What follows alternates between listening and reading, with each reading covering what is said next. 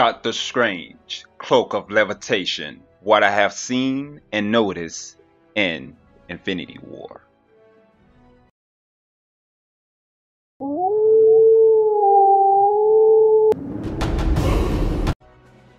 I was watching Infinity War again and again and again, just like you all are doing. We all loving it. But then I noticed something. Let me talk to you. When Doctor Strange cape flew over to him, Cloak of Levitation to be exact, when Hawk landed, I noticed that his clothes started to change. Then the next time you see Doctor Strange, he is in full gear.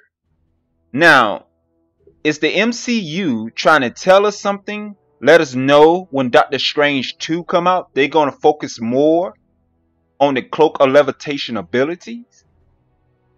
I hope so. Or Endgame. We would never know until Endgame come out. Now, I'm guessing that they're not going to be focusing too much on Doctor Strange powers or the Cloak of Levitation. My theory is that was an Easter egg letting us know what we have in store for Doctor Strange 2. Showing more of Doctor Strange powers, showing more of the Cloak of Levitation. That's what I'm guessing. I'm guessing that was an Easter egg.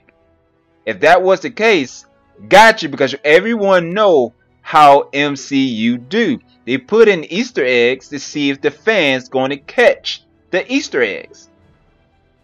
Yes, I'm hoping that what it was. That is my theory. If it is, I'm so glad I was able to point that out for us. I'm about to get into this, reading some of the abilities of the Cloak of Levitation. Yeah, the cloak possesses abilities greater than those of any normal garment. Resistant damage from the elements, physical attacks, and mystical attacks. For example, the cloak withstood a direct blow from the enchanted Asgardian crossbar of the Wrecker. The ability to change shape and mimic other garments, such as a business suit. Ability to act upon the will of the last wearer, even when not in physical contact or even when in the same room as the wearer.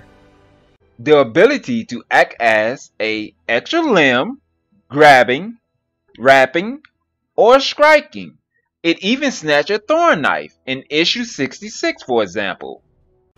That is the abilities of the Cloak of Levitation. Do y'all understand what I am saying?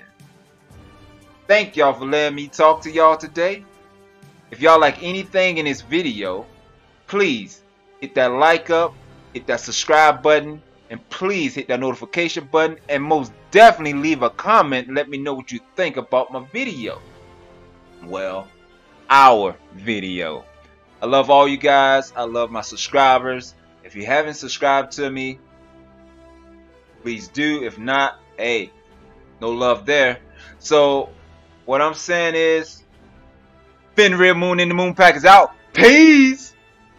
Which is fucking hot. What do you want?